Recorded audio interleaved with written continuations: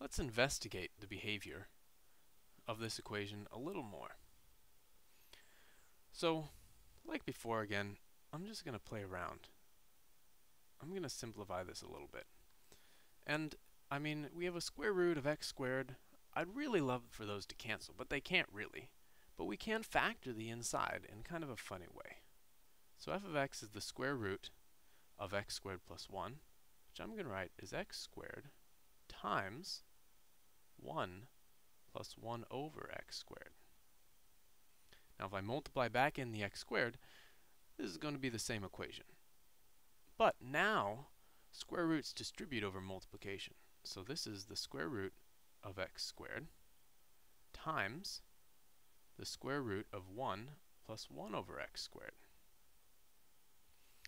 Well, square root of x squared, that's absolute value of x, times the square root of 1 plus 1 over x squared. Now what is this going to do when we take the limit? Well, in the limit, the absolute value of x is just going to look like absolute value of x. But this square root 1 plus 1 over x squared, this is going to look like 1. This is going to go to just the number 1. So our behavior at plus or minus infinity looks like absolute value of x. So this means we have slant asymptotes. So we have slant asymptotes.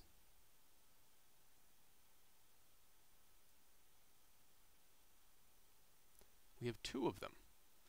We have y equals x and y equals minus x. Because the absolute value looks like y equals x when we're positive, and it looks like y equals minus x when we're negative. And as a consequence, well, really the definition, the limit as x goes to infinity of the square root of x squared plus 1 minus x, well, this is going to go to 0. And if we wanted to show this, we would do this exact computation.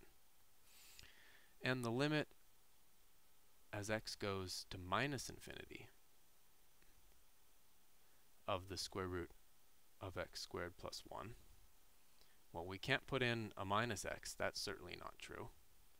But we can subtract off, well, as we're going to minus infinity, this slant asymptote is minus x. So minus a minus x. And this will go to 0. So this function has two different slant asymptotes, a different one on each side.